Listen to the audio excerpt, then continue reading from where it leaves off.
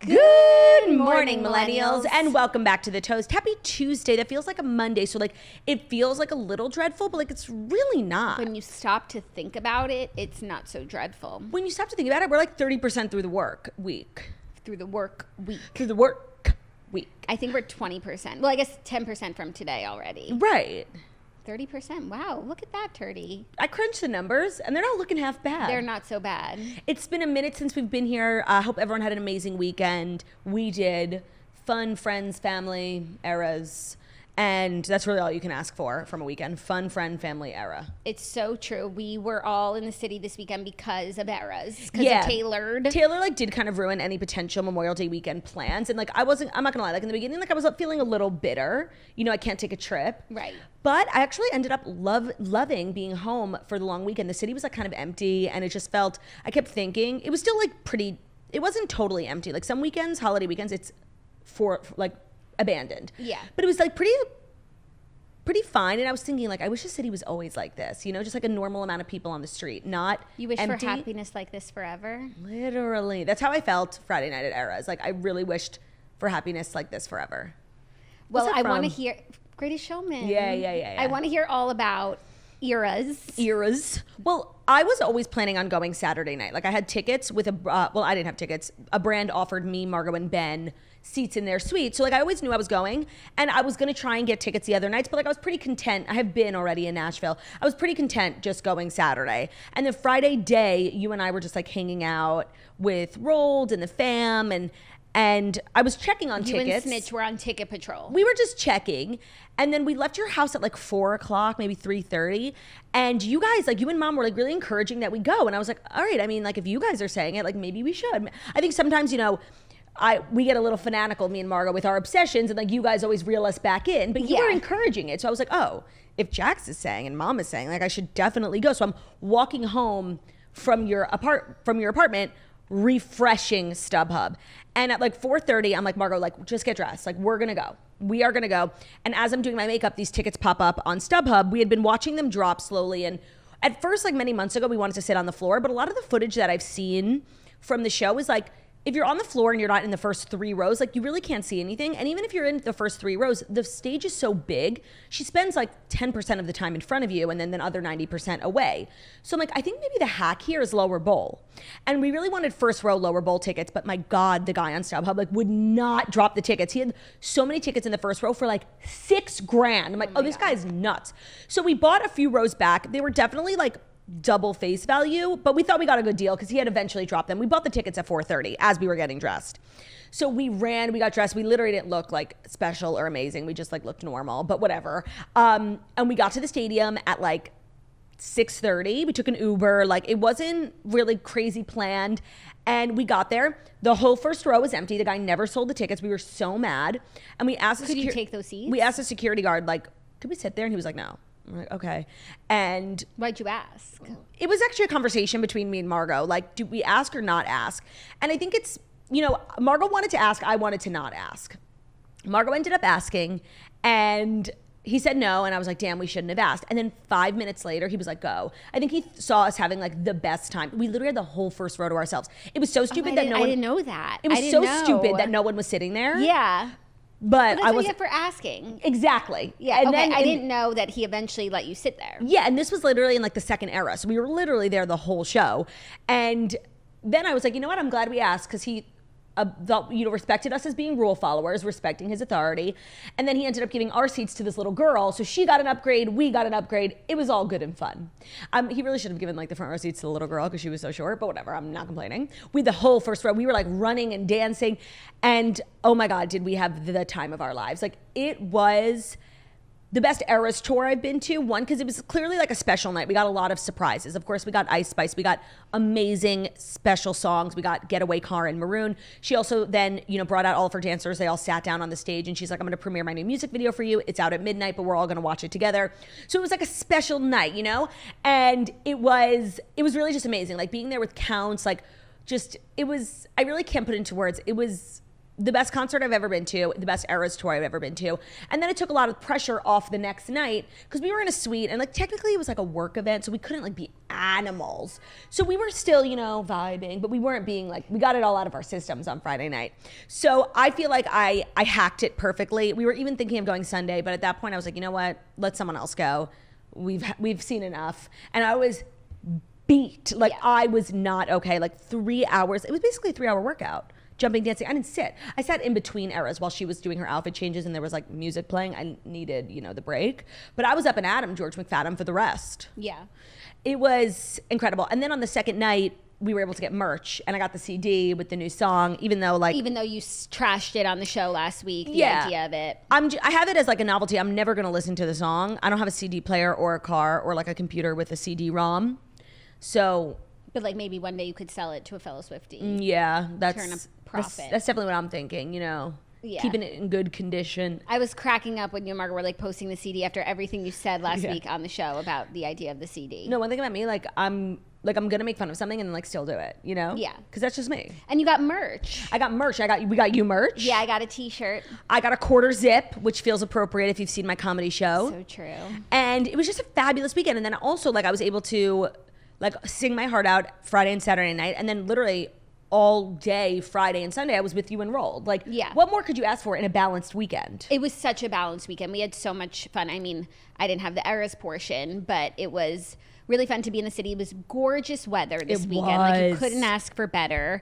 And we just got to spend a lot of time outside. Harry was having a blast. We went out to brunch by the water. We went to the park. We went to the park. We were park girly swirlies. It was really fabulous, like enriching, balanced, revitalizing weekend. Wholesome weekend. Yeah. I wouldn't have done it any other way, Jax. Yeah. Well, I'm glad that it all worked out for you. Yeah. And now that's it. That's a wrap on the Eras Tour Turdy's version. We'll see. Where else would you go? I don't know. Pittsburgh? No. It's close. You would really go? Yeah, I would go. But you didn't go to night 3. I didn't. Next your backyard. Yeah, no, I didn't. Are you really considering it? Yeah, like I support whatever you do. If I have a free weekend and there's like a good destination, why not? Okay. You know? And so let's talk about, all in all, the secret songs that you've procured for yourself. Yes. Because in Nashville, it was Out of the Woods and 15. Which was amazing. Like they weren't even on my list and I couldn't have asked for 2 better songs. And I really thought like I got special treatment, you know? Then night 1, you had Getaway Car and Maroon. When she brought Jack Antonoff out. Like Friday night was like a special night. She treated it differently. I'm so glad I went. And then the Saturday night was Holy Ground. And then False God, which was okay. False God. Like those, the first of the 3, Out of the Woods. 15 and Holy Ground. No, Out of the Woods. Getaway Car and Holy Ground. Like would have been on my top, even maybe 5. Let me tell you something though. Like I'm gonna have a bone to pick with Miss Taylor. She obviously kept choosing songs that had the word New York in it. Holy Ground is like all about the city. False God, Staring Out the Window Like I'm Not Your Favorite Town. Maroon, it says New York. It's like all about New York. When I tell you at the concert, she's like, hey, Jersey. She never called us New York. And then she sang Welcome to New York on the 3rd night. She kept calling us Jersey. And like me and Margaret were looking at each other. And it was like, stop. It's a problem. I know. It's a problem that the New York Stadium is in New Jersey. But the New York Giants play there. The New York Jets play there. And like when a big artist comes to town, they play there. And then like their Instagram caption is like, East Rutherford, you were amazing. And it's like question mark? Who? Question mark. Who's East Rutherford? I don't know her. So I appreciated the thought she put into the secret songs. Like, stop calling us New Jersey. But she's in New Jersey. But it's the stadium for New Yorkers too. I know, but if she got up there and said like, hey, New York, she would be like trolled for not knowing where she is. No, and it's factually inaccurate. Like there's no winning. I just wish she said, hey, I'm sure it's frustrating for her too. Why is there not like what's the stadium? There's so many arenas in New York, but is there not a stadium? No. I guess that's why the New York Giants and the New York Jets play. Maybe like where the Buffalo Bills play. Right. I guess she would say New York. And that would feel wrong too. Then she could finally say New York. It was weird. But so there was thought put into the secret songs. Like there always is. Yeah, but sometimes it's just like a song that feels good. But she referenced in maybe like 4 out of 6 of the secret songs this weekend, New York. Then the 3rd night was the much dreaded Welcome to New York. Everyone was like, I'm not going the first night because she's obviously going to play Welcome to New York and I don't want to hear that. I just have to say, like, while I wouldn't have chosen it, Welcome to New York is a banger. Like, no, it's not. I feel like people who actually are not Taylor Swift fans like it more than Taylor Swift fans. Yeah, because it's like, I don't know, it's from that movie. Yeah, the Dakota Johnson, How to Be Single. Yeah, and it was like part of the New York tourism commercial. So it's just like... Was it? Yeah, it's for the not fans. Oh, okay. But I feel like if... And it's not even close to a song that I even like love. I could tolerate it. I feel like if you're in New York and she's here and she sings it and it's like a one-time only thing, like it probably is a nice moment. But we're in New Jersey. Makes you think. Yeah. Welcome to New Jersey. I missed it. I'm okay with it. She also then did Sing Clean, which is the first time she's repeated a song now. And of all the songs to repeat, like that's a really good one. I was having FOMO from that. Oh, were you? Yeah. You were having FOMO from one song. Yeah. Not enough to like, get tickets and go. But it was a tough loss for the community. I just think you're not seeing what's directly in front of you. Which is that the amazing songs I got. Unreal songs. No, I have literally. And you had Maroon because she knew that the songwriter that inspired the song was in the crowd. Yeah, because a lot of people do say that my recent banger, 100%, sounds a lot like Maroon. And let's keep in mind, 100% came out a full year before Maroon. And that's the thing about Taylor. She's inspired by others. She said it herself. So I'm honored to be a part of the creative process. Yeah, they do sound similar, and we're not being crazy. Other people have said it too. Wait, we have spoken for so long without talking about why today's episode is so special. Because.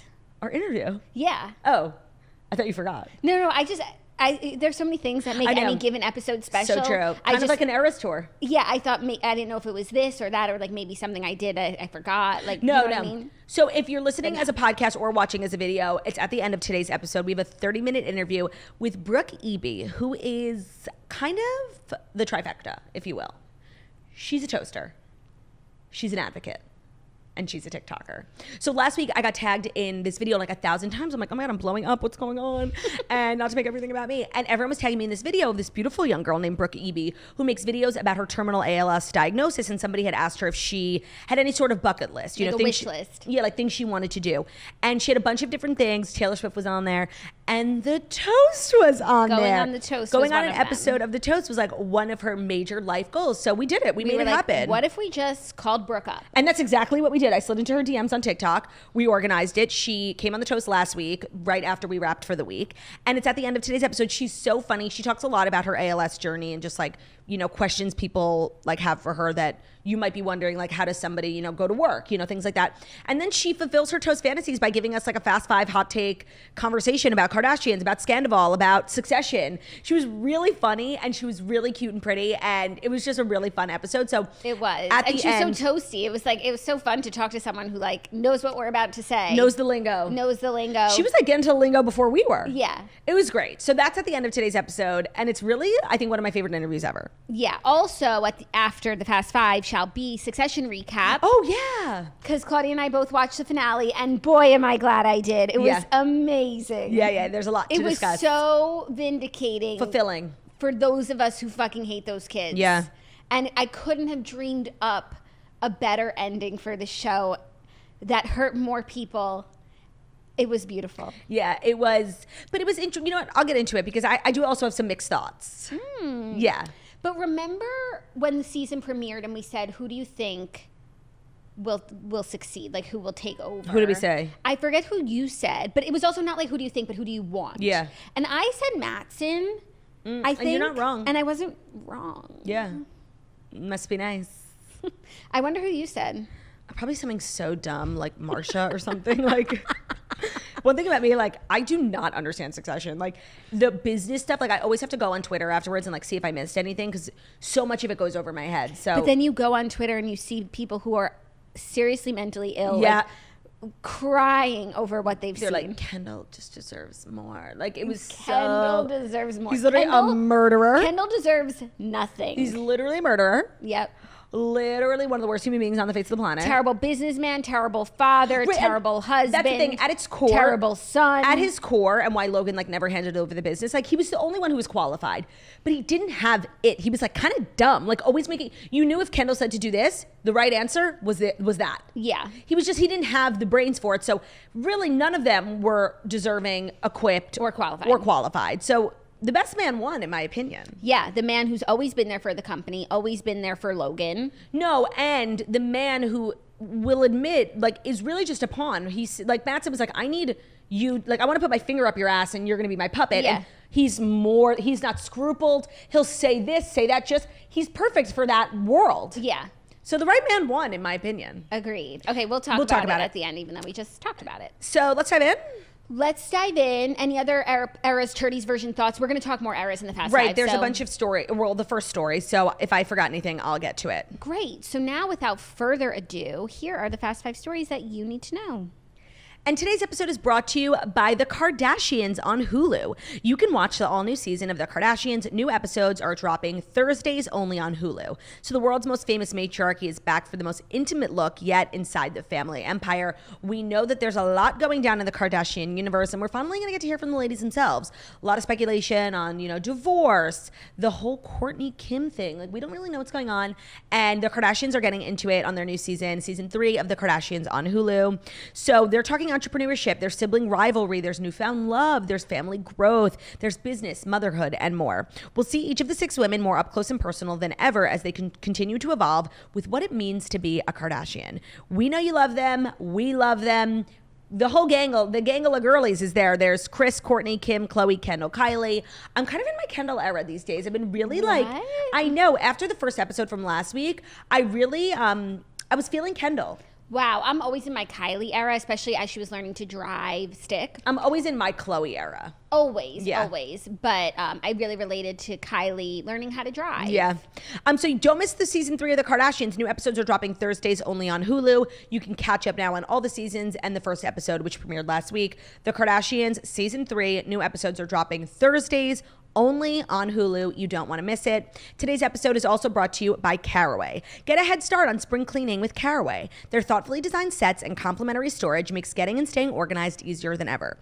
You can now save 10% off the full suite of Caraway products, from the internet famous cookware to their newly launched food storage set. Caraway's high-quality ceramic-coated kitchenware is free of PTFE like Teflon, lead, cadmium, and other toxic materials. Jax, I know you're like a ride or die Caraway girly, and you've been kind of away from home. No, I've been struggling because since I've been here and now I'm going to be here for a few months, I was like, you know what, I'm not going to get like Caraway pots and pans. It just seems excessive. But I've caved and I ordered another set because I actually find myself cooking less, because it's like, oh, I don't want to make eggs. They're going to stick to the pan. So true. I need my Caraway cookware. So I have the set. I have the frying pan already, and the rest of the things, I think they're being delivered today. I'm so excited. It makes me cook more to use Caraway because it's such a pleasant experience, and the cleanup is so easy. Their pot should be called the chili pot. Yeah. Because it's amazing for chili. So true. But maybe like a summer soup. Maybe a gazpacho I'll make this summer. A gazpacho? A gazpacho by Caraway. The thing I like about Caraway is there's all these great fancy things. But if you live with a Ben Soffer who will leave a pan out for months before he cleans it, it's such a relief to seriously, Ben will leave it out all day and there's stuck on cheese, and you rinse it and it's so easy to clean. It really makes the cleanup more realistically doable, and it makes you not want to kill your husband, which is always saving a good marriages. Thing. Visit carawayhome.com/toast10 to take advantage of this limited time offer for 10% off your next purchase. The deal is exclusive for our listeners, so visit carawayhome.com/toast10 or just use code toast10 at checkout. Caraway, non-toxic cookware made modern. Also, the non-toxicity is key, especially I cook Harry's food in of Caraway, course. and so it's he's not going to now go to having toxins. No. Not on my watch. No. Okay, our first story. Taylor Swift took the Eras Tour to MetLife Stadium. There was Ice Spice. There was Jack Antonoff. There was Aaron Rodgers, Miles Teller, Kelly Teller, Paul Rudd, Shawn and Camila Mendez. There were so many. When I was there, I saw Mariska Hargitay. Wow. I got a great picture Peter of her. Herman? I didn't see him. Just Mariska Hargitay, Molly Ringwald. I thought they were just being, Were they all in the tent? Yes. Well, something interesting that happened was in our section was Kate Upton. We were like, why isn't Kate Upton in the tent? And then Mariska was staring at our section. Our section was right behind the celebrity tent, so we saw everything. And she's talking to a security guard. She's on the phone and she's looking up. And then Kate Upton disappears and never comes back. So I want to believe that Mariska was coordinating Kate's arrival to the tent, because Mariska's an OG Taylor fan. I feel like she has pull in the tent. Yeah, but what's the relationship between Kate and Mariska? I don't know. I just feel like celebrities know each other. And now Kate Upton is like a New York elite because her husband plays for the Mets, and Mariska is literally the New York elite. Obsessed. Yeah, I think that's how it went Kate down. Upton? Gorgeous, like just I so. love her. I know. Was she with her daughter? No, No. She went to Eras without her daughter. Eras. She went just by herself. I don't remember. I don't remember. I wasn't looking at the people around her. I was literally just looking at her. Fair. So Molly Ringwald, the night that we went, Hoda, Molly Ringwald, Lin-Manuel Miranda, Mariska, Kate Upton. There were a lot of people. The night that you went. Yeah. Nikki Hilton was there with her daughters, but they weren't in the tent. They weren't in the tent. I think they were in a suite. Yeah. And then the just next living life. Yeah, the next night, Paul Rudd, Aaron Rodgers, Miles Teller, that whole crew. Camilla and Sean. Oh, Maren Morris went. A lot of other people. It was like really star-studded. I feel like they had to make the tent bigger. Yeah. Like, usually it's like 2 or 3, but there were like tons of A-listers. I mean, I don't know how big they're gonna have to make the tent in LA. Well, in there's LA. 5 shows. There's 5 shows, and the tent was interesting because her family has their own tent. They're not in the celebrity tent. I don't know if that's always been that way, but now there's 2 tents. Wow. Like family and then friends and celebrities. And Julia Gardner was there third night. Yes. Anna Delvey. Anna Delvey was there.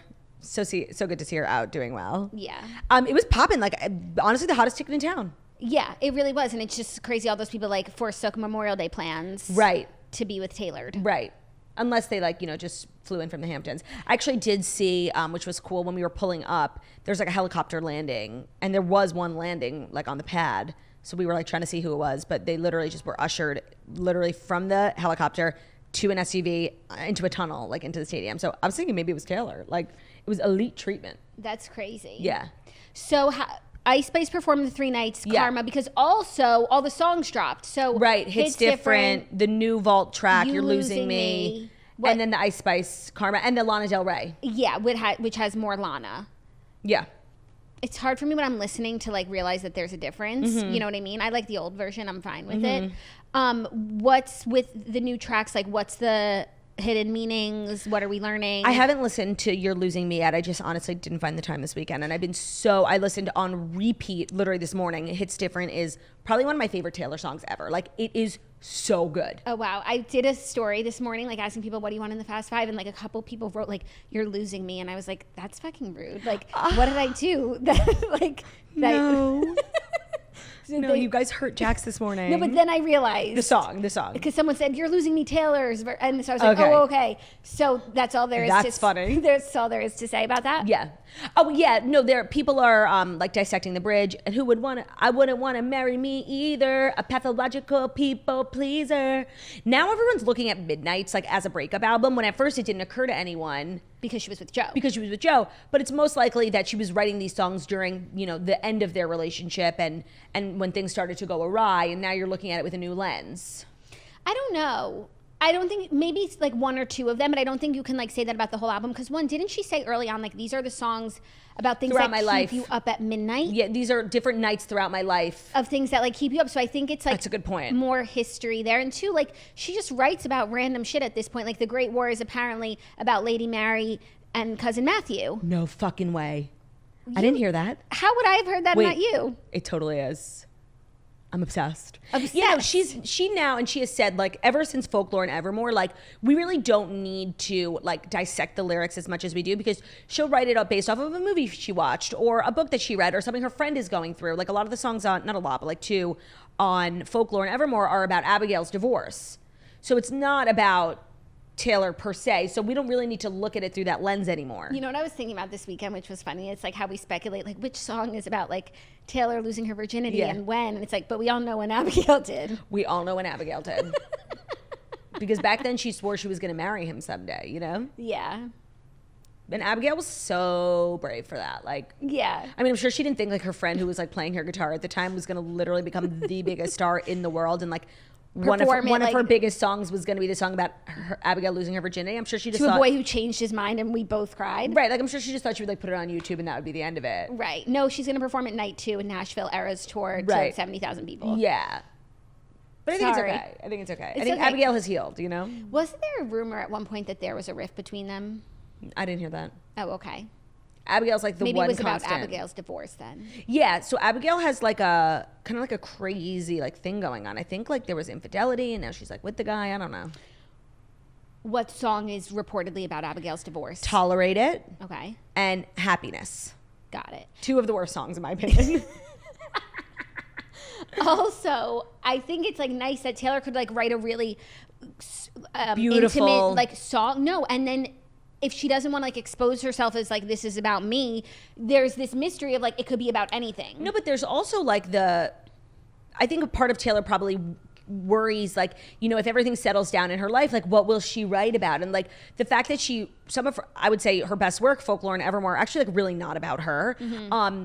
Is great. Like she doesn't have to keep living and like breaking up and making up. Like she's settle. She's constantly inspired. Right. And it's cool to be inspired by books and she's TV inspired shows. by those writers' lakes. The Lakes. She was definitely inspired by Evelyn Hugo when she wrote Champagne Problems. You truly cannot convince me otherwise. Yeah. You love to see it. Yeah. And Evelyn Hugo was definitely inspired by her. Taylor Jenkins Reid has said it's like, it's not like, you know? Well, I think that book and other books like it are like a composite accumulations character of a lot of different characters. Yeah. Composite characters of different characters. Composite characters of composited characters who are composites of other people. And they're composited together in a way really, that it's really like a composition, don't you think? A composition of one character. Right. Who's an accumulation of multiple characters in that composite. Exactly. Well, congrats on a great weekend, Tailored. I'm going to get dressed in Sailor Art this week. You are? Yeah. Where is she going next? Chicago. She's definitely going to be in New York until she has to go to Chicago. Okay. And, we didn't talk about Aaron Rodgers, who's a big Swiftie. We had been knowing this because we were literally obsessed with that video Kelly Taylor posted of her, Aaron Rodgers, Shailene Woodley, and Miles all vibing out to the one in Hawaii. Like, literally, Taylor said it best. Like, everybody, time flies, but I'm right where you left me. I'm right where you left me at that video. Like, I have not moved on from that video. No, and Aaron Rodgers is a folklore girly. Yes, he's definitely. He's in his folklore era. Yeah, and so a lot of people were filming him during the show when the Evermore era was. Because he was living his best life. He was having fun. I think he has like a kind of like a reputation for being like a little bit of like a sourpuss, you know? Okay. So it was nice to see him like living his best life. And you know what? Like this is kind of, in my opinion, going to be the renaissance of Aaron Rodgers, like in terms of celebrity, because he's now like, you know, the #1 guy in New York. Yeah. He's going to bring this defunct franchise hopefully into a new era. And I think a lot of people are putting like a lot of pressure on him. And I think he's going to show up for us. You think he's going to rise to the occasion? I do. I won't lie. I did miss Shailene in those videos. I know. Her absence was felt by me. I would have loved to see her like running around barefoot in the tent. Yeah. Yeah. That was tough. Yeah. But I'm glad that the crew is still crewing. Yeah. The Tellers and the Rodgers. Yeah. Okay, ready for our next story, which is if I could Taylor or truly Jason, anyway. come back to life as one person, like it might be Kelly Taylor. Yeah. For so many reasons. But her association to Taylor is definitely up there. Oh, yeah. But that's not even like top 3. No, she's literally gorgeous. She's married to Miles Teller. She has like such a cool family. Like they're all like always hanging out and like being best friends, and they're all sisters, and the husbands are. What's that like? Yeah, no. It's like it's giving us, but like better and like non-Jewish, you know? Like they're literally like giving non-Jewish Oshry energy, and they have like kids, and they're like always going on vacation. Like it's just really, it looks nice. Yeah. What's the Taylor or Jason story? Matty Healy. Oh, what now? He gave an interview to The New Yorker, and he's dismissing Deluded podcast controversy. Amid the Taylor romance rumors. So 3 months after Matty Healy recorded a controversial Adam Friedland Show podcast episodes, he wants haters to shake it off. In the 1975 frontman told The New Yorker in an interview published Monday that his February comments don't actually matter and were a little bit bait for naysayers. He said, quote, "Nobody is sitting there at night slumped at their computer and their boyfriend comes over and goes, 'What's wrong, darling?' And they go, 'It's just this thing with Matty Healy.'" He said that doesn't happen. And then when he subsequently acknowledged that maybe it does happen, he called those affected people deluded individuals. He said, "You're either lying that you are hurt or you're a bit mental for being hurt. It's just people going, 'Oh, there's a bad thing over there. Let me get as close to it as possible so you can see how good I am.' And I kind of want them to do that because they're demonstrating something so base level." Well, it's a very brave hot take on like internet culture and kind of stan culture too. Because like when someone you like or idolize, you know, maybe makes a decision or does something that you don't wholeheartedly agree with, people love to be like, this really hurts. And I think we need to be really careful about language because you're not hurt. You're living your life, and really this has not affected you whatsoever. So I think what he's saying, and I actually really agree with, is like, the way stan culture like manipulates language and also like blows things out of proportion all the time, it really needs to be spoken about, like more so than anything. Yeah, I think it's a really fresh take on it's a hot all of take. This. I appreciate it, and I don't think he's wrong. Like, it really doesn't affect people's day to day, and if it does, like, and maybe it does, that's a you problem. No, and that's really like a psychological issue that person needs to work on, because if you're letting the words, and by the way, what's so interesting, and I've really... And in this case, it's not even the words of like your favorite 1975 frontman. It's the words of your favorite girl's boyfriend. Right. It's really like so disconnected and it's so far removed, but the way people really like enwrap themselves in celebrities is really toxic. And this is like the perfect example of that. Like, you should not be personally offended by what someone who you've never met has done or said. You know, it's not healthy. No, but it's also just like offense culture. Yeah, well, of course. And that's what he's saying. It's like, it's not about people actually being offended. It's like them having something to say against you. And now. just like being so excited to have like the moral high ground. I also think sometimes when things like this happen, it's not that always just the stans who are like grabbing their pitchforks. No. It's just anybody who wants to feel like morally superior, being like, you did a bad thing. Right. And I don't know, just like for me, even if it, like the person who I love most in this world, like in terms of celebrity and idol, is really Taylor. And if she did something that like, or said something that like I really disagreed with, like, sure, would I care? Yes. Would I literally move on with my life and like, would my life be affected? No.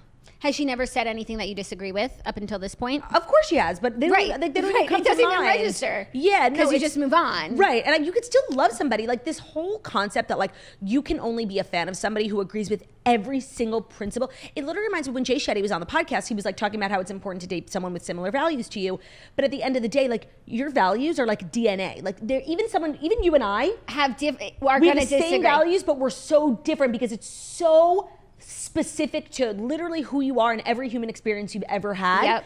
And so to expect that of someone and to project that on someone is so toxic. And like, no, and you're it's never impossible. It's impossible. I was having this conversation with someone, and I feel like sometimes you talk about someone and it's like, well, I don't agree with everything that they think or say. And it's like, I couldn't name one person on this earth who I agree with about every single thing. Literally you and I. Not even you, even though we agree about 99.999% of things. No, and that's okay. And it's like, what happened to celebrate? What happened to hello? So it's just how weird. Are this, you? like this qualifier you have to put in front of everything. Yeah, no, it's like, well, duh. We're all different people. We've all experienced different things. Right. So and then the people who he's talking to in this article, then I saw on TikTok, they were like, I'm so upset. Like, really, people need to touch grass. They have absolutely got to get off the internet. Like, some people just can't handle the internet, and I think that's okay, but they need to acknowledge that. But they're the most internet of all. I know. And they have, like, power. They're spending the most time online. Right. It's like their insane content and backlash requires Matty Healy to do stuff like this article. Yeah. But I also think he likes like ruffling everyone's feathers. He does. And letting them know that he still doesn't care and they're not getting their apology. Yeah, no, he does this thing now in the middle of his shows where he talks in between songs, but he's like about to say something crazy and the music cuts him off, like the band comes in. So he's like, is it anti-Semitic to say? And then the band comes in and it's like, it's funny. Like it really is like a joke. And I think people That's so funny. I saw one of those. And they do it at like every show. And like taken out of context, I thought it was just one. It's like, even his band doesn't want him to speak because they know what he says is going to be so terrible. Right, but he's clearly commentating on the state of culture, but some people are too dense and too in it to even see that like they're actually being mocked. Yeah. But they don't see it. They're like, look, he can't hold himself back. People are so not fucking okay. Like, honestly, this is funny to me. It is. It is funny to me, and I'm shipping for Taylor. No, me too. Obsessed. Even though he wasn't at any of the concerts this weekend, but I think he had work to do. Like, you know, he's been really a celebrity. Yeah. Too. Are you ready for our next story? Some more concert news, but not Taylor. Yes. Proud mom Beyonce praises her daughter's parents' Paris performance. Beyonce paid tribute to daughter Blue Ivy following the 11-year-old surprise cameo during her mom's Renaissance tour on Friday. She said, "My beautiful firstborn, I'm so proud and thankful to be your mama. You bring us so much joy, my sweet angel." That's so cute. Blue Ivy came out during Beyonce's performance of her song My Power, and she sang along with she danced along with the dancers. I was like, oh, I didn't see her sing. No, sorry. No, she's a very good dancer. Yeah. Like, she was keeping up with the professional choreography. Yeah.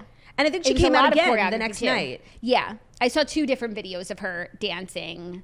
This is the kind of nepotism I absolutely love to see. Totally. Like, obsessed. And it's just like fun for the fans. Yeah. And she, like, if you're, zoomed out on the show, like, it's just another dancer. Right. Like, she's keeping up. She's not a detriment. Right. I think it's awesome. Yeah. And it's such a cool opportunity, especially if she loves to dance. Like, why not dance on the biggest stage in the world? Right. What if I just called up mom? And went on the Renaissance tour. So cool. She looked great. She kept up. She's a very, very skilled dancer. Mm-hmm. And Beyonce's dancers, I mean, all dancers on like big tours do the most, but like Beyonce's dancers really take it to like another level. So her being able to keep up, like, I see a future for Blue. Yeah.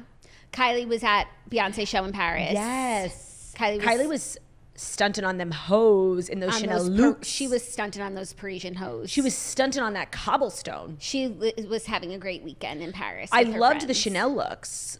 Were they all Chanel? I think so. I thought she's like the new face of D&G also. Oh, how does Courtney feel about that? I know, because like I saw on her stories, like there was pictures of her like in the display. Oh. I'm so sorry. I thought they were all Chanel, but I might just be. I don't even. Now I'm thinking, where did I hear that? Dolce. I didn't hear Chanel. She was just giving a very classy energy. Yeah, maybe I assume. No, I'm not making that up. Like, okay. I heard it somewhere. I'm gonna Google. What'd you Google? Kylie Jenner, Dolce & Gabbana. Okay, now Google Kylie Jenner, Chanel. Okay. I would love that for her. I mean, they looked so like crisp white Chanel. 2 days ago, she stopped by the Chanel store. Oh, okay. In a white mini skirt and matching blazer. But who made that outfit? That white outfit was like the one. Yeah. She looked so adorable. But she's also like, she's been doing a lot of couture stuff, and she's the new face of Schiaparelli, she did. John Paul. JPG. Not the Nazi. It's very confusing. Jean-Paul Gaultier. Yeah. Very different than her John Galliano, who's very different from Jean Valjean. She is wearing a look by Maximilian Davis. Oh, okay.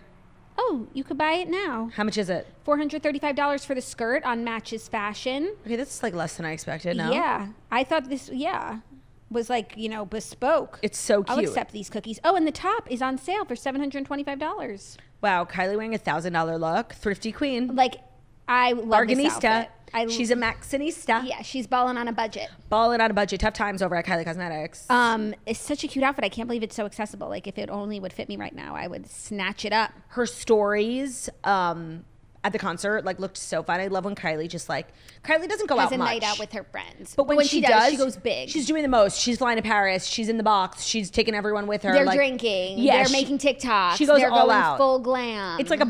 It's a quarterly affair. No, I feel like it depends on the season of her life, Yeah, of course. Because there was a time when it was like a weekly affair, and she really loves, more than any of the other girls, like partying. Yeah, she's the youngest. I literally forget she's the youngest because she's so mature, and like her business and her family, like she's got it all secured. But she's literally like 24. No, she's like 20. I think she's turning 27. Really? Yeah. Is she older or younger than the Snatchler? That's a good question. Age. Her birthday's in August. Oh, she's 25 right now, and she's turning 26. So that's she's so Margot's young. age. That's literally so young. Yeah, she's Margot. Yeah. Just like a little cooler. Just a little. No, I really mean it. Just a little. Margot's really cool. Margot's really cool, and you got to spend a lot of time with her this weekend. I know. Like, I don't know if Era's tour on Friday night was so amazing because the show was so amazing, or because I got like the most quality, undivided, core memory attention from the Snatcher. Like, that was the best part of the night. What'd you guys talk about, like, in the car on the way there? That's a good question. We actually talked about like the whole car ride. That's so Snatchler. We were like planning logistics, charging our phones. She's not super chatty in general, but like if you get her in a car, she'll start talking. No, she won't stop. We should hang out with her in cars more often. We should I've actually been thinking I think it's time for like the first time in my life, like I need to get a car. And that would be maybe good I'll just drive around town and scoop up the Snatcher. I'll be her chauffeur. That would be good for your relationship with her. She'll sit in the back and I'll sit in the front. And she'll just start talking. Yeah. Yeah. So what'd you guys talk about? Just like everything. Do you think like more like era stuff or like life stuff? Like both. Interesting. You guys talk about me? I was going to say, I was trying to remember if you came up, but like I don't think you did. Sorry. It's okay. It's better than you coming up and her having something bad to say. So true. So just count your blessings. So true. Count your blessings. Are you ready for our next story? If it's a next story, that's brought to you by Boll & Branch. Tis. Wake up feeling rested and refreshed with the softest, most luxurious sheets from Boll & Branch. Boll & Branch is the bedding expert. They make the highest quality sheets with incredible craftsmanship. Each sheet set is slow made for an unmatched softness with 100% traceable organic cotton that gets softer with every wash. So Jax and I have been Boll & Branch girlies for a while. Like, we hate to say I told you so, but every time we convert one of you, you're like, oh my God, I can't believe I did. Like, we told you. We sat here for years telling you. Yeah. I don't know how many words I can say it. Like, you want to trust me on one thing? All right, maybe you don't trust me on like which, produce is the best. But you can trust me on which sheets are the best because I'm a sleep expert and Boll & Branch are the sleep experts. We both have the signature hemp sheets collection from Boll & Branch. It's their bestseller for a reason. They are superior in softness and they give you a better night's sleep. They feel buttery to the touch. They are super breathable and they're perfect for both cooler and warmer weather. They're loved by millions of sleepers. They have been beloved by they have been beloved by 4 U.S. presidents, and they have over 10,000 rave reviews. They come in 10 versatile colors and all sizes, so whether you have a twin bed, they go all the way up to California King. They're incredible for all sleepers, and they're made without toxins, synthetic pesticides, formaldehyde, other harsh chemicals. Get better sleep at night with Boll & Branch sheets. Get 15% off your first order when you use promo code TOAST at bollandbranch.com. That's Boll & Branch, BOLLAND, branch.com. Promo code TOAST. Exclusions apply. See site for details. We love their sheets, but we also love a lot of their accessories. Like our throw blankets are from there. Waffle blanket. The waffle blanket. We have a lot of their stuff. Today's episode is also brought to you by Quince. Shopping for clothes is a compromise. It often feels like we have to choose between saving up for an expensive luxury piece or settling for a cheap, fast fashion item that will not last. That was until we elevated our closet with Quince. With Quince, we get high quality, timeless pieces without paying a luxury price tag. They offer a range of must-haves like 100% Mongolian cashmere sweaters for only $50. The sweater that I wore on the toast when I did Paige DeSorbo episode, everyone was like, oh my God, you look amazing. And Paige actually said I looked like a rich older woman, like coastal grandmother. That was Quince. So that was the Mongolian cashmere sweater for only $50. They have 100% European linen pants for only $40, which is like what everyone's wearing right now. They have luxurious mulberry silk skirts at $60 and $50 Italian leather bags. So all their pieces are 50 to 80% less than similar luxury brands, and that's because Quince creates timeless classic styles that won't go out of fashion, so you'll have them in your closet forever. So again, I got that cashmere sweater. I also got a really cute like cropped cardigan. Everything I got from Quince is really good. A cardigan. And they're like, you wouldn't remember it because they're just staple pieces. And you can wear them like multiple times a week if you style them differently. I love to repeat outfits. Quince, basically how they keep their prices down is they partner directly with top factories to cut the cost of the middleman and pass the savings on to you. They only work with factories that use safe, ethical, and responsible manufacturing practices and premium eco-friendly fabrics. So we can feel good about getting high quality items that last longer. Shop with Quince today and discover the affordable luxury that you deserve. Right now, go to quince.com/toast to get free shipping and 365-day returns on your next order. That's unheard of. 365. You hear that, Jax? 365-day returns. 365. That's Quince, which is spelled Q-U-I. What if it's a leap year? I'll have to ask. I'll get back to you next time. QUINCE.com/toast for free shipping, 365-day returns. That's Quince, QUINCE.com/TOAST. Thank you, Claudia. You're welcome. Our next story, Tom Sandoval was seen talking on the phone with Raquel after breakup news. Yeah, this picture went viral of him on a plane. On the phone, contact Raquel Leviss. Right, he was like on a phone call, and his phone was like kind of turned outward, like towards the person taking the photo. You think it was intentional? Well, then I fell down a rabbit hole on TikTok of people being like, he's doing, PR. There's like a lot of speculation in the last couple of days. Like he had broken up with Raquel. He was dating this influencer. Then that influencer deactivated all of her socials. Actually, Kristen Doty is on the Good Guys podcast this week. I was watching it this morning. I have like 10 minutes left. And she was talking about how like he was speculated to have been dating this girl. And then like the girl is an influencer and she literally deactivated all of her social media. Maybe because she didn't want to be associated with Tom. And like an influencer would never, because if an influencer was actually dating him, they would be like eating all this up. Right. Just quick shout out to the Good Guys. So I don't know what he would be getting out of this if it is like a PR stunt. It just like looked a little staged, but it also looked very, boots on the ground, Tom in the wild. I don't think it's staged, but I also like really try to give people the benefit of the doubt. But I really could imagine like he's hiding his face, and I feel like he thinks that like that's all he's concerned about and doesn't realize the phone. that. Yeah, because we've never really caught someone like this it's not like a known thing. It's very intimate. Like, you know what I mean? Like, I feel like there's a way where he didn't even realize that he was showing people that because he was more so worried about like himself, which is so Tom Sandoval. Yeah. I wonder where he was going. He was on a plane. I also don't think that they broke up. Like, there's been so many rumors coming out. Like, I don't believe any of them. Yeah. I think that they are together and in love. I don't think she's pregnant, but I would sooner believe that she's pregnant than that they broke up. He was dating someone else. They were talking on the phone. Like, this whole mess. Yeah. I don't think he's dating someone else. I honestly hope they're still together, like for both of their sakes, mostly hers. But I do think she's still in a facility. She hasn't been seen or heard from. So maybe she has her cell phone. Right. Maybe it was like their weekly call time. I don't think she has like, unlimited access to her phone in a place like that. No, she doesn't because she's writing letters. Right. The Morgan letters. But I guess the letter didn't say, Dear Tom. Maybe not. Well, maybe it started out, Dear Tom, but it wasn't a breakup letter. Yeah. It's like, Dear Tom, the food is great, and I'm making a lot of friends. Yeah. Dear Tom, send socks. I'm all out.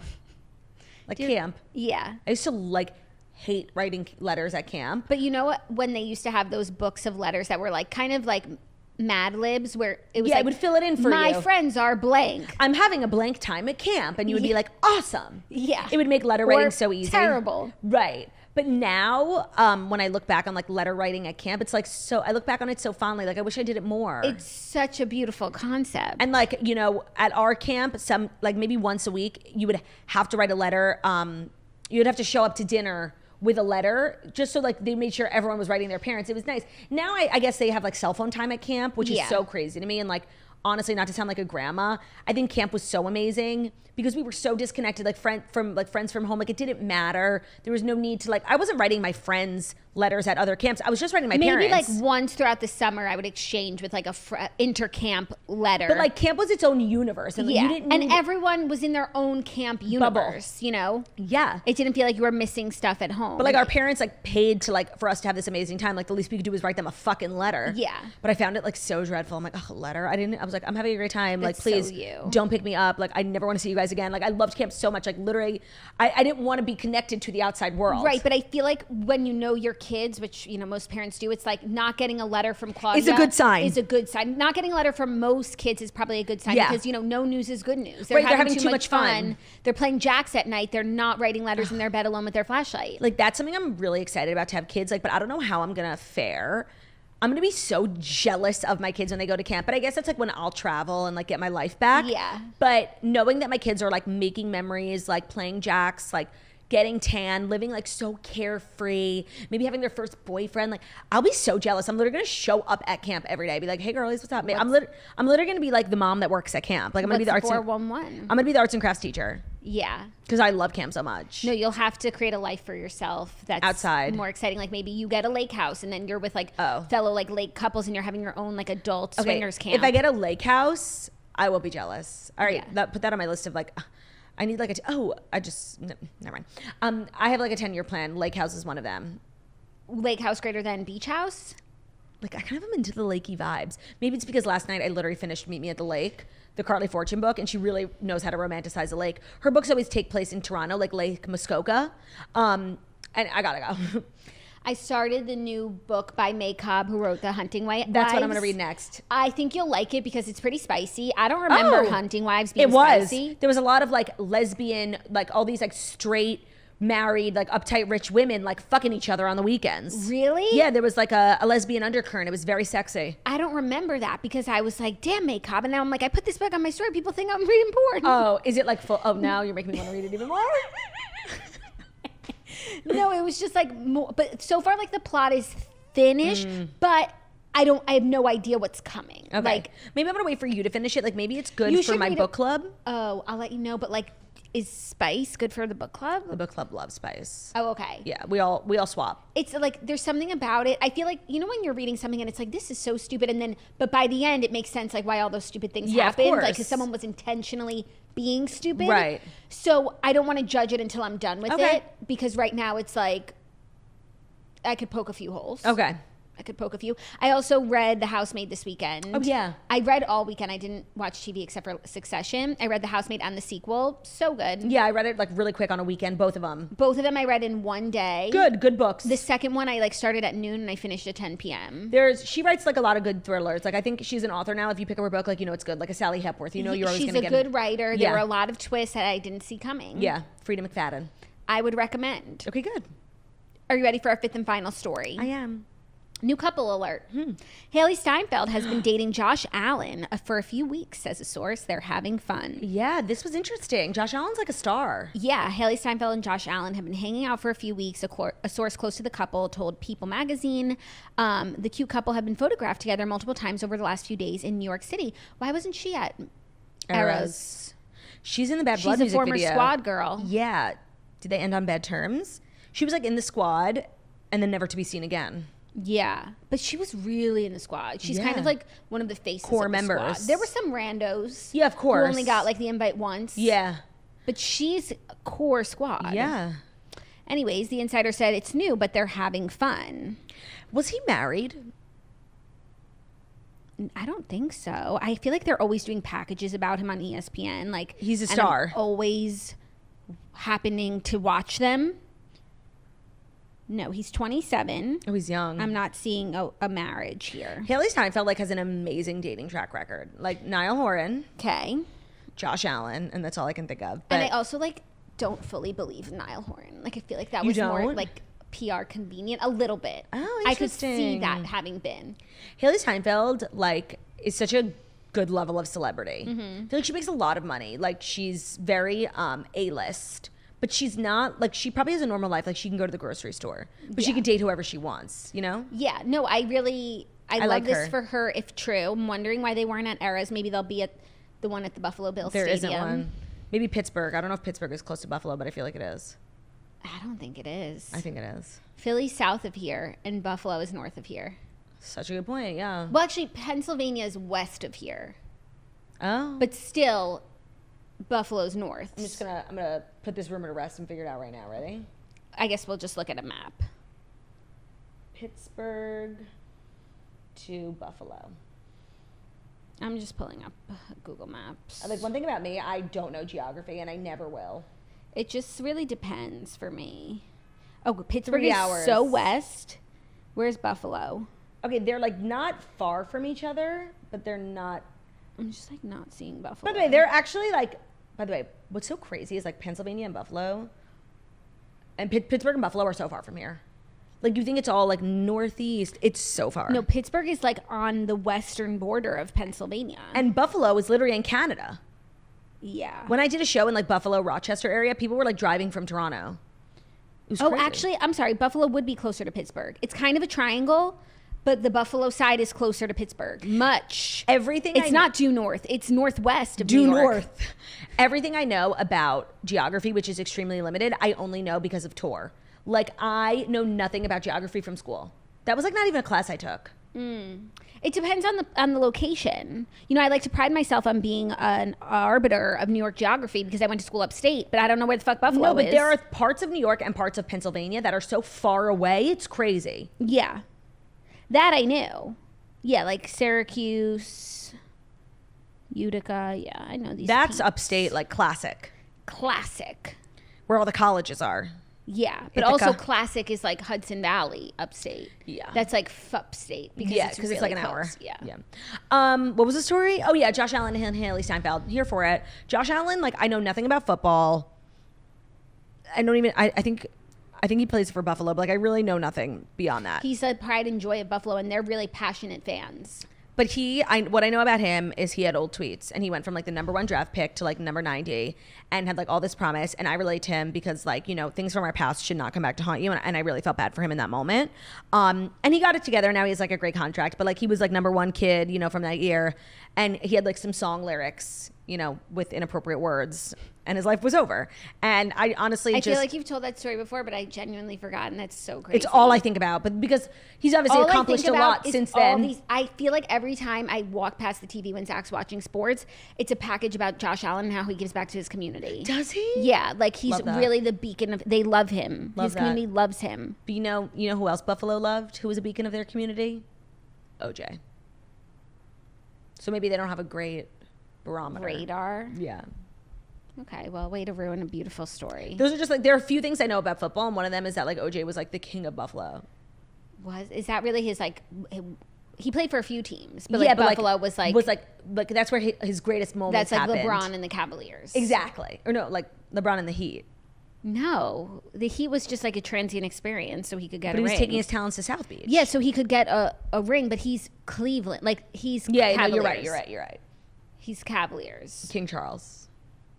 Should we dive into the section recap before our interview? We shall. So 2 nights ago's episode, the series finale of Succession, let me tell you how I will not miss the show. But like, of course, and I've been very hard on it the entire year, of course the final episode like was good, as it should be. Well, no, it ended really good, and like now I could say the episode was good, but there were times while I was watching it where I was like, how much longer is this episode? Oh, I didn't feel that way. I thought it was a very good episode of TV. I need to get to the board meeting, but the fact that like the board meeting didn't go, that the kids like didn't stick together. Right, it was like this climax, like, the kids are fighting, but then they go to the Caribbean and they work on it together and they all finally agree, like, it really can only be Kendall, and then they're having fun in the kitchen and they're walking in there together and they're strong and they're a team peak, and then like Roman starts to break a little bit and Shiv obviously breaks during the meeting, and it really was like a roller coaster, and I enjoyed it. It made it even better, like having to suffer through them pretending to be like good siblings to each other and like having like a fun kitchen moment, and like just like thinking that they're like a cute family, and they're just like not. They're not. It was like kind of painful to watch, but I know that like for the fans of like the kids, they probably ate that up. Yeah. But then to see it all come crashing down was like really justifying for me. But it was interesting because for so long, like I was on Logan's side when he was alive. Like his kids were really entitled, and they didn't deserve his business, and they just wanted it because they thought they should have it, not because they actually earned, deserved, or are good for it. Right. And this was his thing that he built as, but like, worse than being just like lazy and entitled, they actively worked against him and made the last year of his life as stressful as possible. So I was on Team Logan, and then when Logan was out of the picture, I didn't really know where to land, and I think for a while, like, the most tolerable kid was Roman. Yes. And over the last season, like, I just found myself not being able to root for him, and he definitely got, a little ahead of himself, and with the Jerry thing, like, he was just fucking weird and, like, kind of gross. And all, like, the gross stuff he used to say, like, at first it was, like, a part of his personality, but in this last year it was like, ew, like, he couldn't root for him. No, and he was definitely my favorite kid. I missed the last 2 episodes where I just saw pieces of them, so I don't really, he seems to have some sort of breakdown. But I also will remember to like the first season when he was like really, I don't know what the word is, but like twisted, and dark, and like even the first episode there was like something with the watch and one of the kids, like he was just like gross, and I can't think of what the word was, but then so I think of him as CEO, I'm like, you're not the right person either. Like you're into like dark stuff, and they have too much baggage. Kendall and Roman, obviously Kendall's a murderer, and Roman, but also like aside from the murder, which is not a good thing, not good to murder. He literally like brought all that Cruz's stuff to light. Like he tried so many different ways to destroy the company. Like, why would you be at the helm? And so now he cares about keeping it in the family, right? But he didn't. Like you tried to take it from your dad so many times to give it to no one. Like when he was working on his like other projects, like the art collective thing. Like I can't. And then Shiv, like she's the only one who doesn't have like this, skeleton filled closet, but she's the least qualified. She's never worked at the company. She like took on a passion project and like worked in politics for a while, but she knows nothing about running a business, and she's probably the most entitled out of any of them because she's the least qualified and really was the last one who would give it up to Kendall. Like she was the one who took the most convincing.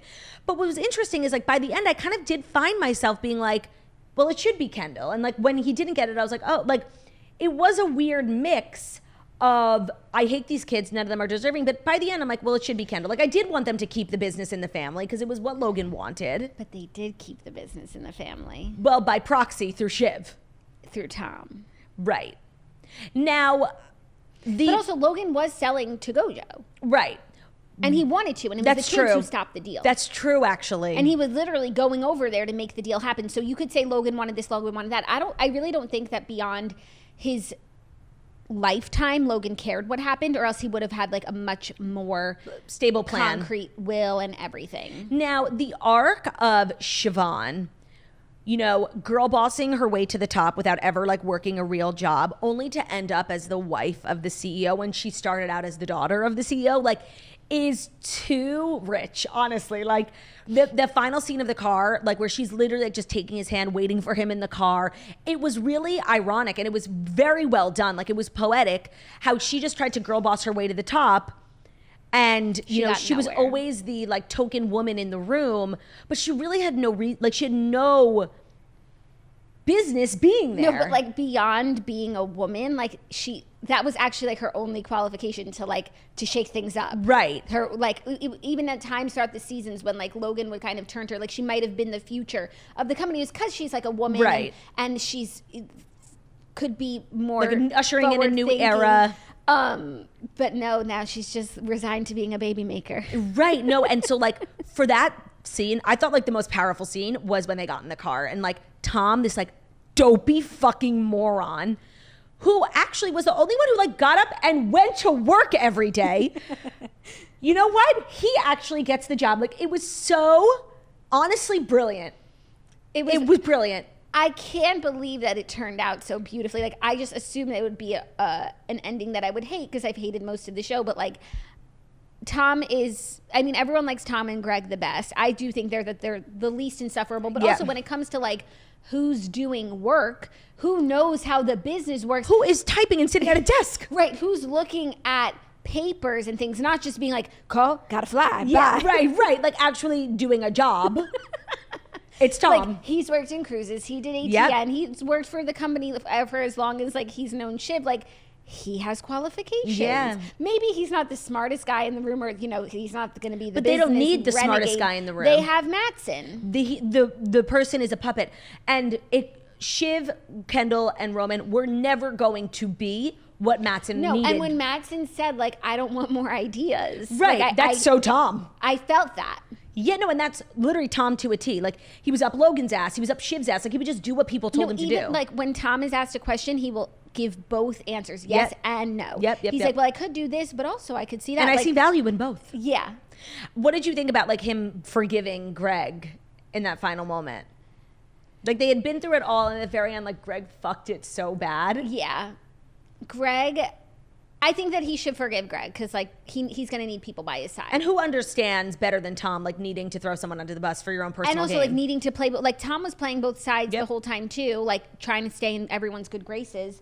So, I think he'll forgive Greg because it worked out. If it hadn't worked out, like, no. So, what do you think happens to the Roy kids now? Well, they have a ton of money. Yeah, because they sold. Because they sold, so they are buying Pierce still? Question mark? Whatever happened to that? What happened to the $10 billion whole episode that we had to watch? Right. But no, I mean, like, are they forgiving each other? Like, is it irreparable? I think... Are Shiv and Kendall going to be like, you know, Logan and his brother? I don't think it's irreparable because all throughout the seasons they like hated each other on off, and then they get back together. Things. They'll never like be actual good siblings to each other or family because they're incapable. But I just think it's another part of the up and down. Yeah. Maybe they'll start the 100. And the way that like Roman went so hard only to just give up, like he didn't even care. Like he had like when he was co-CEO with Kendall, he had like a 2-week period where he was a fucking nut job, like calling the election just because he felt like it, like really nuts. And then right after that, he stopped caring. Like he went to the Caribbean, and even at the board, like he didn't care anymore. No, even they're trying to have a conversation about which way they're going to vote, and he's walking away, and it's like, well, you're not. You can't even have a conversation. How you think you should be CEO? Right. No, of all of them, it's a tie for Kendall. It's a tie. Shiv and Roman. It's a tie 3 for who's the best choice, and it's a tie of 3 for who's the worst choice. No, if there is a choice, it's Kendall. No, because but that doesn't mean he's a good choice. Kendall did the most harm to the company over the years. Yeah. No, and Kendall's just and like Roman dumb. Like worked for the company. He worked in LA in studios. Yeah, but like it's not So Roman. did Kendall though. Yeah. Well, that's that on that. Goodbye. Succession. But like I just want to say I loved how it shook up Me at too. the end. Me too. It was really kind of stunning. And honestly, I think Logan would have liked it too. I think so too. And also Tom was the only one who never betrayed Logan. Mm-hmm. Because he's a puppet. Yeah. He's a pawn. So really, Matsson is in charge. Yeah. And the company moves into the future with an eccentric tech CEO. Yeah. Yeah. And I guess, like, Tom is going to wipe out everyone who was, like, they never included him. Like, Frank, Carl, Jerry. He's wiping them all out. He's the big man now, and he's got, like, vendettas. Yeah. Now he's, like, as an actual powerful person, he's more powerful than all the people who he, like, sought attention from. Yeah. Who never gave it to him. But I could also see him keeping them on and, like, just making them grovel. Oh, yes, because he's also, like, a little bit, like, Machiavellian evil. Yeah. He likes to do it with Greg, and Yeah. now he's got more power. Yeah. And he's going to be a father. Everything's coming up Tom. I'm ready for the Tom sequel. The Tom spinoff. Yeah, that's interesting. Yeah. And I don't know, maybe it was because he was, like, finally in charge, but like, I was like, yeah, Tom's hot. Yeah. Also, obviously, Tom and Shiv are not a love match. Mm-hmm. And when they were finally, like, honest with each other on the balcony, like, that was really refreshing. But I also feel like they can make it work. You know, I ship. Yeah. Like, I don't think that... I mean, I hope to God for her. Like, that's really all she has.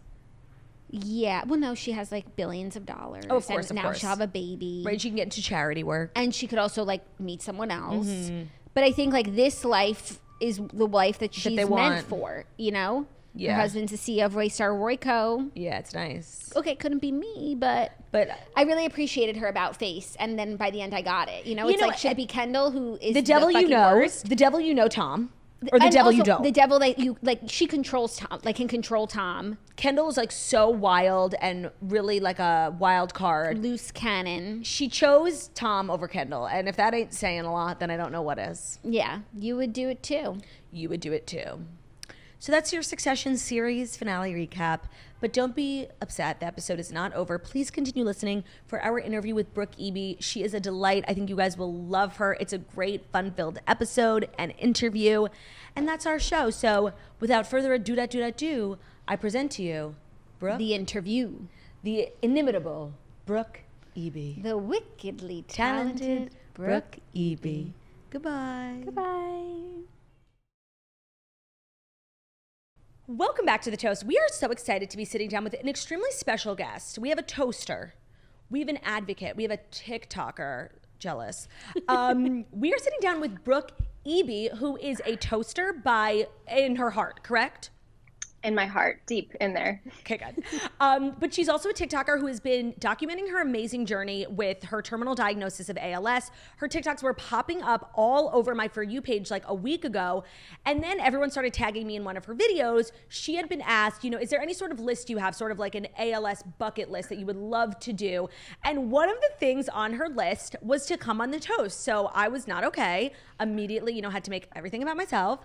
And I reached out, and a few days later, here you are. Hello, Brooke. Welcome to The Toast. Hi. Oh my gosh, thank you so much. I know I was listening to your show a couple days ago, and I was like, guys, I manifested this. It's like, no, everyone tagged Claudia.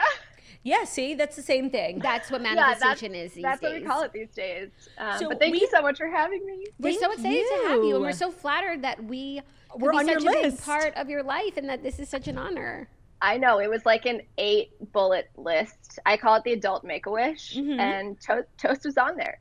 That is such an honor for us. We are so excited to have you. So I'm sure, you know, a lot of people have seen your TikToks. It's ALS Awareness Month, so a lot of your posts have been going really viral. But for some of our, you know, not TikTok-friendly users and listeners. Even though you are on Reels. She is. My Reels fans, yeah. Real fans are real fans.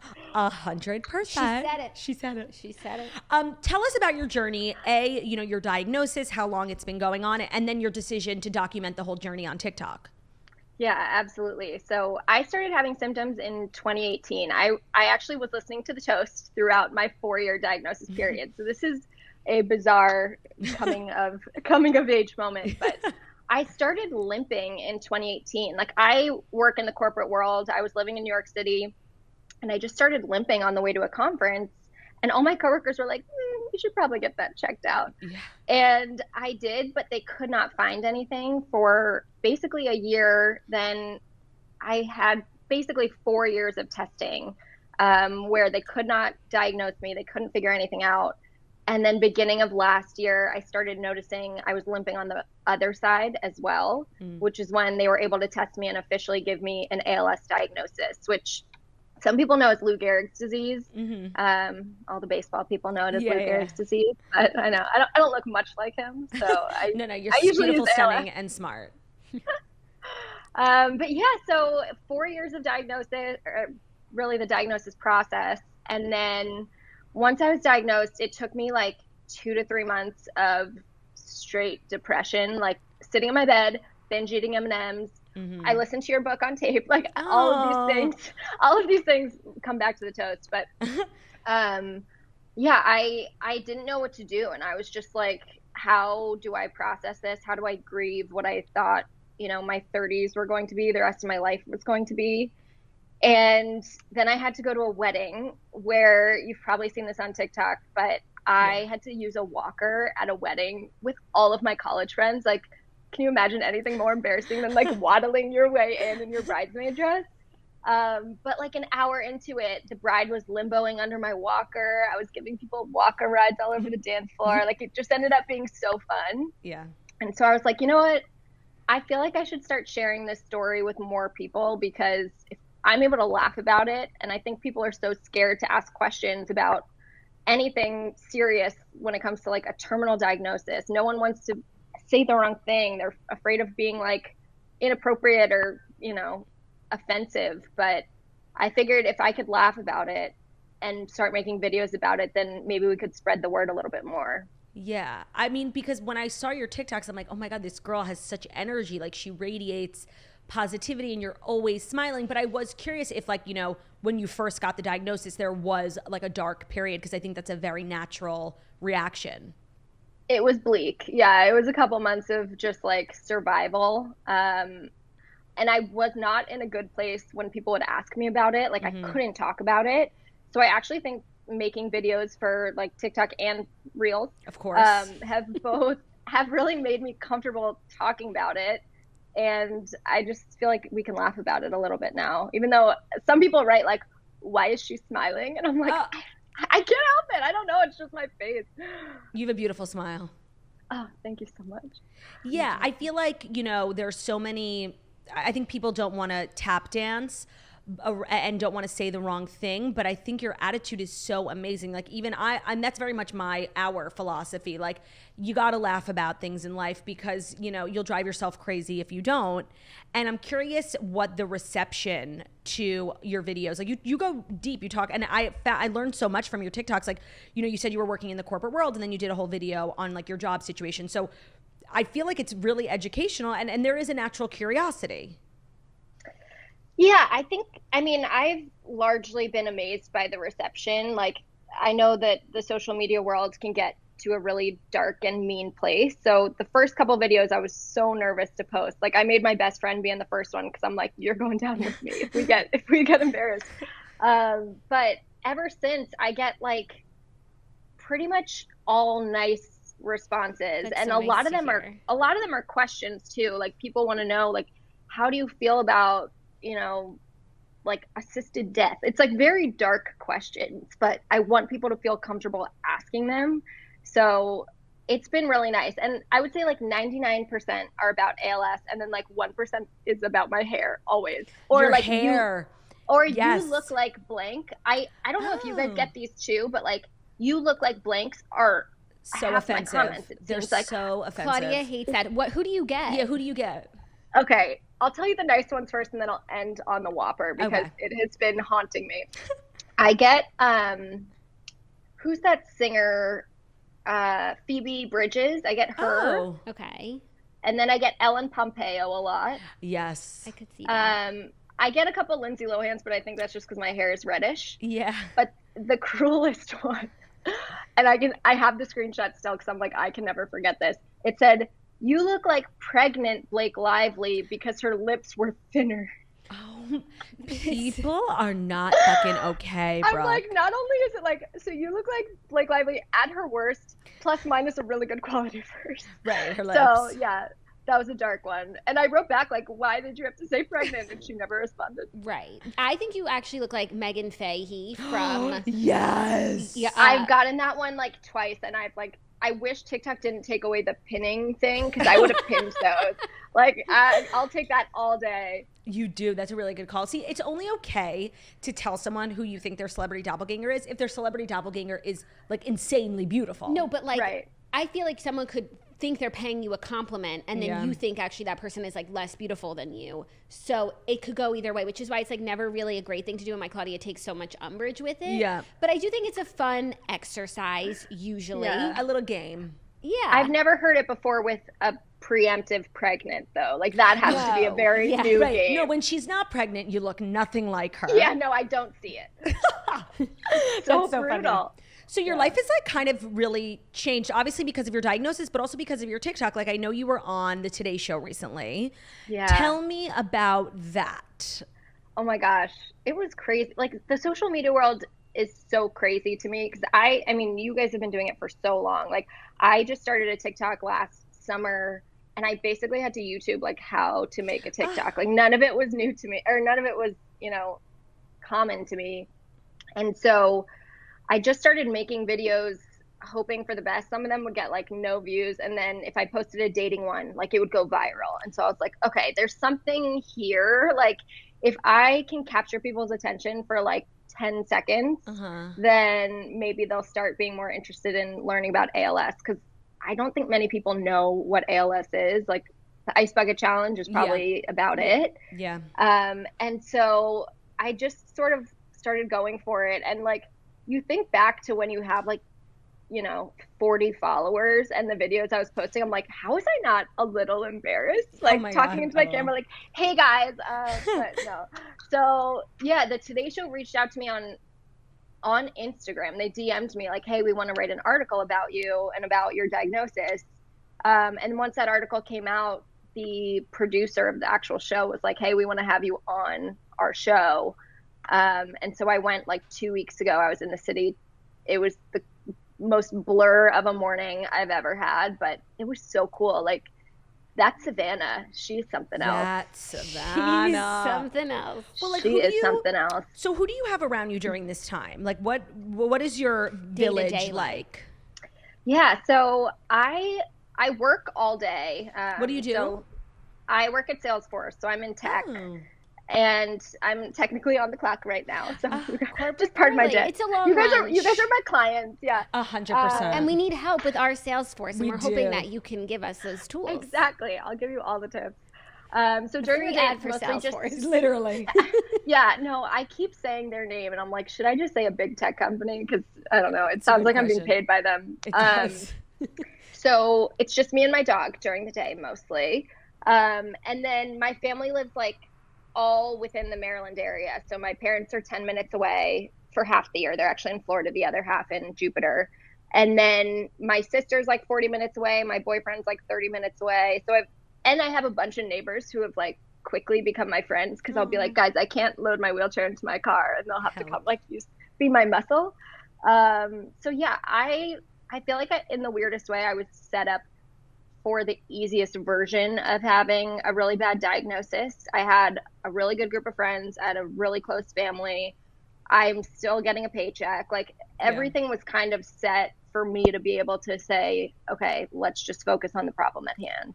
Yeah. And how long have you been with your boyfriend? 7 months. Oh, so I started dating him post-diagnosis. How did you meet? Yeah. He's a little nuts for doing that. But I met him. So he's my sister's husband's best friend. Oh, that's so I've known him. Cute. It's like a book. I know. People are like, you need to write a rom-com about this. You do. Claudia would read it. As long as it's smut, extra I'll read spicy. Yeah. Yeah, no, probably not. But yeah, so we met like 15 years ago at my sister's wedding, I think. It was probably the first time. But we never lived in the same place. I was always in New York or San Francisco. He was always in Maryland. And so when I moved back, my sister was like, well, I think it's time.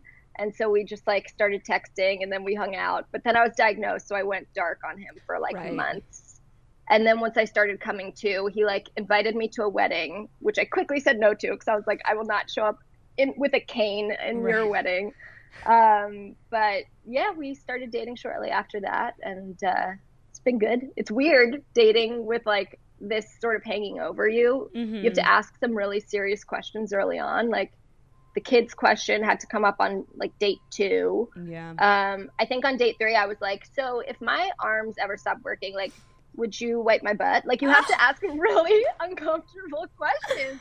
And it's like, these are all things that we'll probably at some point have to ask our partners. Right. But like, not when you are like in your 30s, you know? Right. Not, you know, a few months in. And courting and like showing, you know. Right. Like showing your best even self. like fart. Yeah, right. But I will fart, but can you wipe my ass?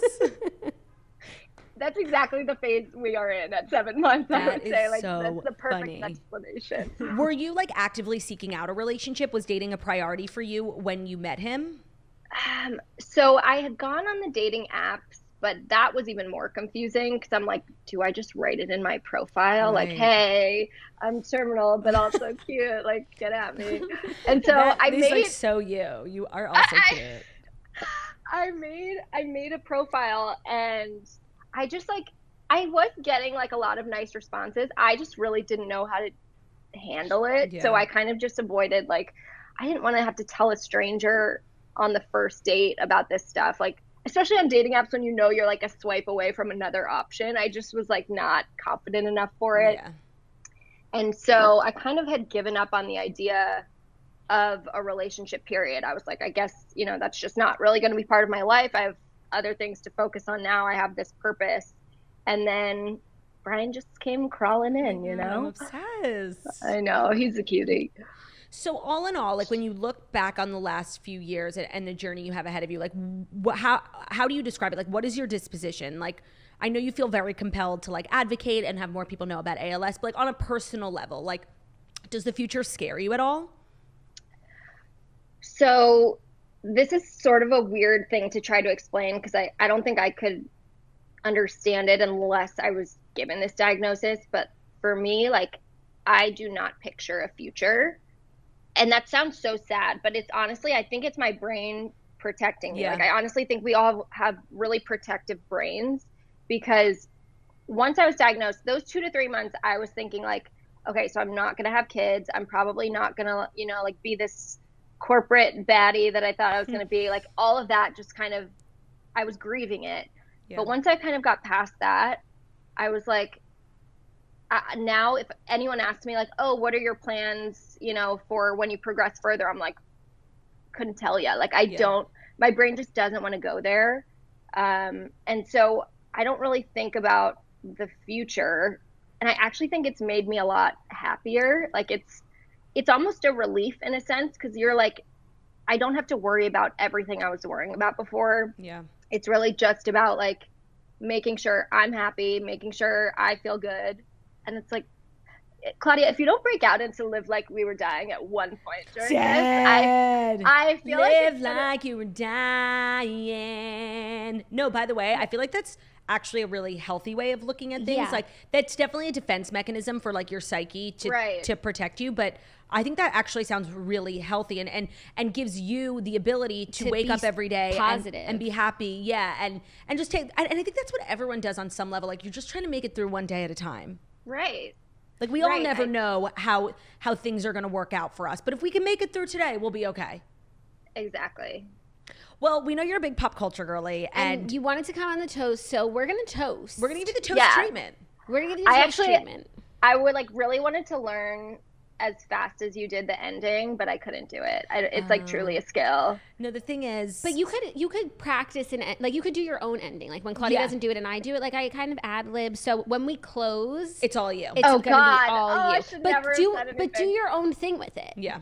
Okay. Maybe we'll get something that becomes part of the new ending. Something fresh. We love fresh. Okay, pop culture wise, so a lot going on in the universe right now. Kardashians, like, kind of going through this unique period. What is your take on the current state? Give us like a state of the union on the Kardashians right now. They could give us so much exposure in the ALS world. They're so famous. Yeah. And I think my next TikTok series is going to be like pitching celebrities on why they should donate to ALS. Mm-hmm. And I feel like Kylie would be a really easy one to do because like I already have the lip kits. I could just like talk like her, sell to her a little bit. So I think that's going to be my next series. Is that, like an issue in the ALS community, like searching for a cure? Is it a lack of funds? It's very underfunded. And it's crazy because like the Ice Bucket Challenge raised $150 million. Wow. that helped fund like one medication. Whoa. And so it's not a matter of like them, you know, not knowing. There's a lot that needs to be done. Like, we don't understand why people get it. We don't understand why people progress faster with it than others. And so I think money towards research is really what my focus has been in terms of funding. That's where I donate a lot of my money. And so, yeah, I feel like the concept of it being underfunded, like, needs to be more front and center. Yeah. Yeah, I didn't realize that. I didn't realize that either. What other kinds of funding is there for ALS aside from like research? Like, is there for medication? There's like buckets. Yeah, Yeah. there's like, I would say there's like the cure bucket, and that's like research and medications. And then there's like the care side of things, Right. where patients, you know, need like wheelchairs, they need adaptations, they need like feeding tube surgery. Like, basically with ALS, all of your muscles stop working. So like one by one, you become fully paralyzed. And that includes like your lungs can stop, like your swallowing can stop, your speech is gone. So like everything is basically like relying on machines at a certain point. And so the care bucket is really like making sure that patients have what they need. Yeah. Because I think like a lot of people, I mean, with any disability, like, you're more likely to go into serious poverty. So that's the other bucket. And like I said, I feel really lucky that I'm still working. So I have the money to take care of that part for myself. So I focus on giving more money to research, but people have their preferences. Yeah. No, it gets expensive. Yeah. Our, you know, whole life in the last few months has revolved around Tom Sandoval and his insane mustache and just horrible personality. What is your take? Like, obviously you're team Ariana, but you have any thoughts on the situation? Any hot takes you want to share with the class? Yeah, a hot take perhaps? I just can't get over, he keeps popping up on my TikTok, like his band keeps popping up on my TikTok. The accent work he was doing, like, he thinks that's a skill. Like, he was home practicing accents in the mirror before these shows. No, he really thinks brutal. He's like Elton John. Like, that's the type of delusional person we're working with here. Yes, like he thinks he's going to be like a one-namer in the future, you know? Cher, Tom, Madonna. Exactly. 100%. It's brutal. Like, every time I'm like so ready to swipe away, and then I'm like, is he singing, you know, that 99 Red Balloons song? Yeah.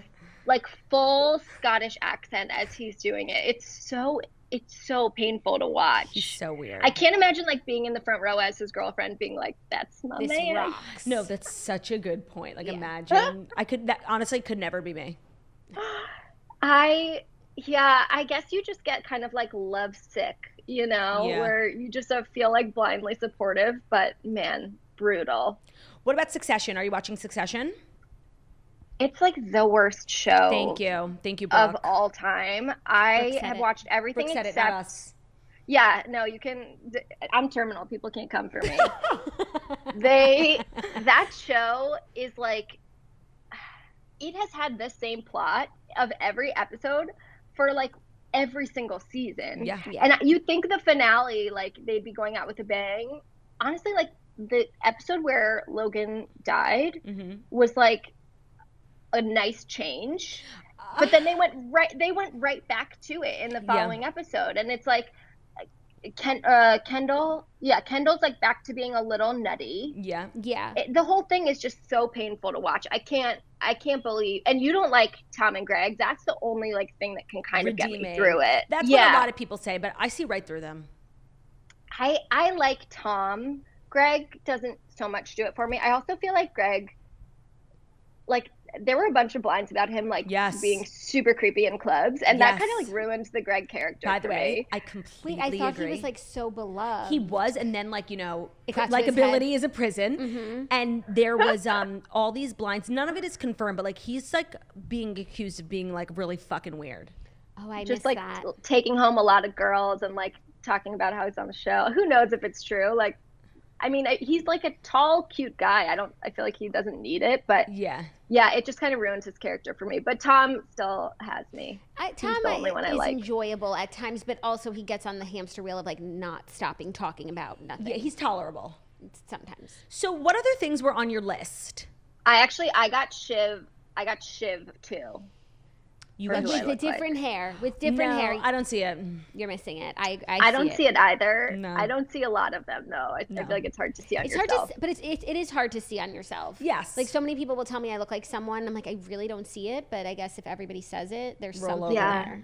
There's something. Shiv is a really weird character too. Like, I feel like every time they focus on her, she's making crazy eyes and they're playing scary music. And I'm like, is this supposed to be deeper than I'm thinking it is? I don't understand. Yeah. I'm not into the show. I'm really glad it's ending. Me too. Okay, can you walk me through some of the other things on your list? Like when you had to sit down and be like, these are the things I would love to do. What is like name a few of them, and then what's like the thing that your number one thing? I think they're pretty equally weighted, honestly. But one of them was have a lunch with like Amy Poehler, Tina Fey, like that group of girls, because I feel like if you have a lunch with them, like they'll get to know you and they'll like you and then you'll be friends forever. That's like always what I think. Yeah, it's like the multiple wishes situation. Yeah. So that's right. And then it's just the start of your friendship. I know. But like I also was like they can bring whoever they want to. Like if they want to bring like Steve Carell or Kristen Wiig, like I am down. Yeah. So that was one. The other is like having a sleepover with Taylor Swift so she can tell me secrets. I honestly think like I could be a really good vessel for celebrity secrets because like for all they know I could die tomorrow. And so it's like I want to know like what happened in that Beyonce elevator. Like I should be the one to know. No, and you deserve to know. I deserve it. I've earned this, guys. Are you a really big Swiftie? I am. Although I'm not going to the concert because well, one, I like didn't want to go through the hellscape of ticketing, but two, like in a wheelchair, I don't really know how that works. I imagine they have like sections. They do. I have actually heard the concert. I feel bad. Like the people in front of me would feel bad standing. No, by the way, want them to feel. No, you're totally fine. I've actually heard Taylor's concert is very ADA friendly, and most stadiums are like there are sections, and you're at the front of the section, like you're perched. That you actually have some of the best seats in the joint.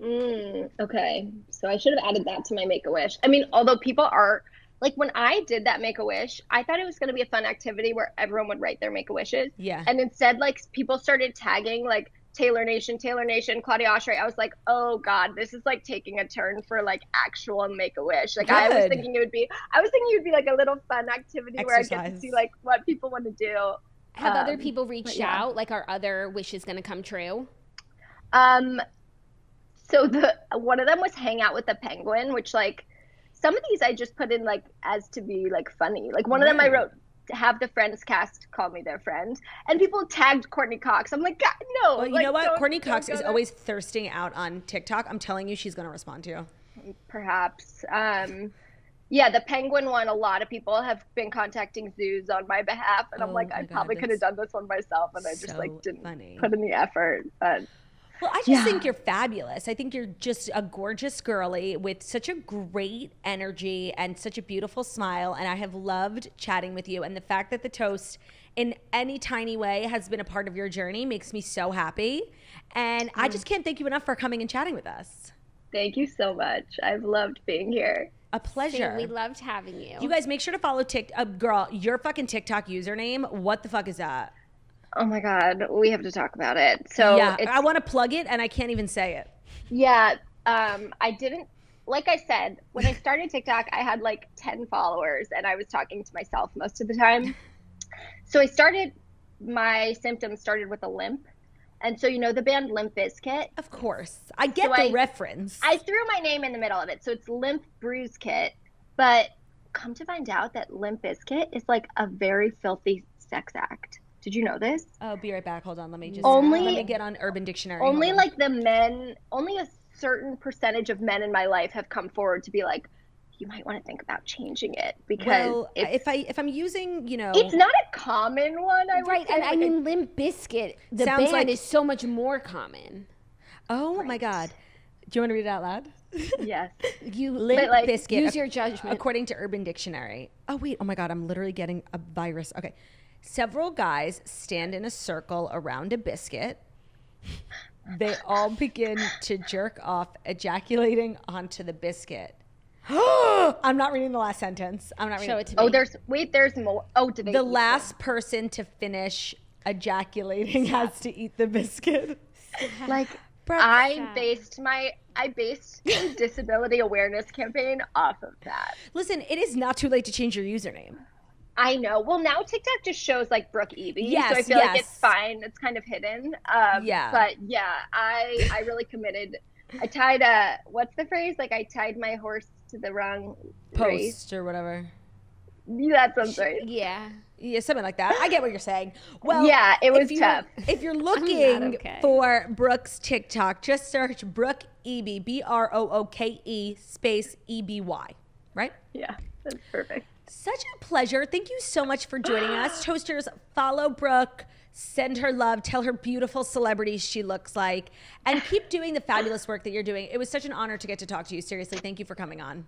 Oh my gosh, thank you so much for having me. This is so surreal. This is your time. Okay. Thank you so much for listening to the Toast. Do you still do Millennial Morning Show? The Millennial Morning Show. We go live. Feel free to subscribe. We go live, and then it's like Stitcher, Streamcast, Podcast, right? You nailed it. Something about wickedly talented. By the way, that is my favorite pop culture moment in history. Is wickedly talented. I say it all the time. I said it in one of my TikToks, and people started commenting like, "I knew you were a toaster," and I was like, "Oh my god!" There's something about like the W, like the wind up, wickedly talented. It's like he added an H after the W. It's like yes, talented. it's like a whistle. There's something so strange about that whole thing. Like that's another secret I want to get in. Yeah. By the way, because there was something going on that day. Yeah. I mean, there's something going on with John Travolta. Period. All the time. I need to know. It all. Add it to the list. Add it to the list of secrets. That is so funny. Well, you guys make sure to follow Brooke. Thank you so much for joining us, and you guys will see you on tomorrow's episode. Bye. Love ya. Bye. Bye.